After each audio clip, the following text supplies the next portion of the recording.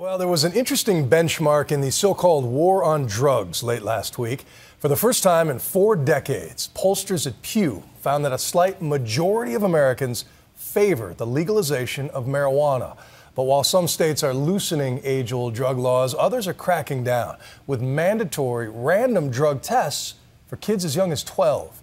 Tonight, we visit 2 middle schools where policies aimed at keeping adults in the know have opened a sharp debate. We're joined now by former Olympian and special Nightline correspondent, Julie Foudy. I haven't played since high school. This is so exciting. It takes more than a quick serve or even Olympic credentials to make this team. There it is. Nice. Before becoming a Lady Spartan, each of these 12 and 13-year-olds must first pass a test they all say is a little embarrassing. It's disgusting. It's kind of weird because they tell you to go to the restroom and then you come out with a cup and it's just really awkward because there's other people standing there. Yeah. At Pleasant Middle School, drug testing is mandatory, and not just for sports, for any school activity.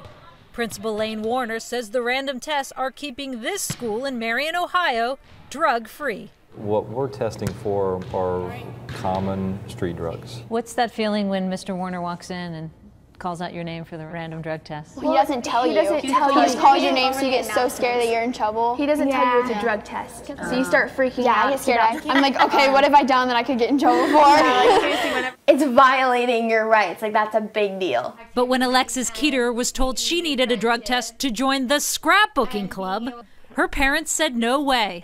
They took the school in Milford, Pennsylvania to court. That was hard. It was difficult not being able to play with some of the girls I had been playing with for years. Alexis and her younger sister Megan were forced to sit out all activities. Even if it meant the girls not being able to play sports. Right, even if it meant they had to sacrifice their sports and clubs that they love so much. I get that it's easy to pee in a cup, but giving up your constitutional rights just because you can doesn't mean you should. It's a decision faced by parents across the country, as random drug testing, once reserved for Olympic, college, and high school athletes, becomes a fact of life for kids in their early teens, even preteens. Today, school districts in at least 9 states require it from their middle schoolers. I would argue, as a school administrator who sees these kids day after day, it's helpful for them to have a reason to say no. You still behaving? Oh, yeah.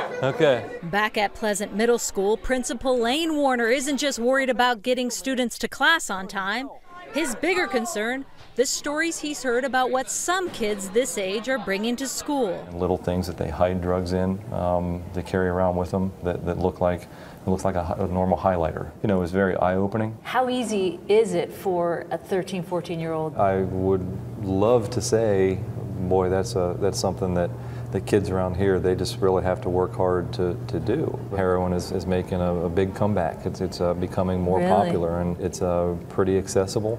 But Warner says random testing is working. He says in 6 years, there's been just 1 positive test here. Are you testing the right kids? Because you're getting the student athletes. Really, shouldn't the schools be testing the outliers, the kids that aren't necessarily in that structured type of environment? Does that mean that every kid's identified, or every kid or kids are getting away with it? I don't think it means that. I think that means that in large part it's effective. But even though the U.S. Supreme Court ruled random drug testing for high school athletes is constitutional, the Keeters won an injunction, preventing their school from enforcing the policy. It means the girls can play again, while the issue is settled in Pennsylvania Supreme Court. Is that you? Yeah, like one of the tallest as a freshman? Look at you, I love that. I, over the years, had to pee in mini cups, right through Olympics and World Cups, and we understood we weren't the ones necessarily cheating, but the argument of maybe it's for the greater good. Clubs and after-school activities are normally a way for kids to not be involved in drugs. Throwing up the barrier of having to be drug tested for it might prevent those kids from even trying out. But back on the volleyball court, a different take from the Lady Spartans. So overall, you guys think it's a good thing? Yeah. Definitely. Yeah, I think it's helping stop it. Because they know they're not going to be eligible for sports. 1, 2, 3, together! Random drug tests, a rite of passage for Olympians, professionals, and now even America's youngest athletes. For Nightline, I'm Julie Foudy in Marion, Ohio.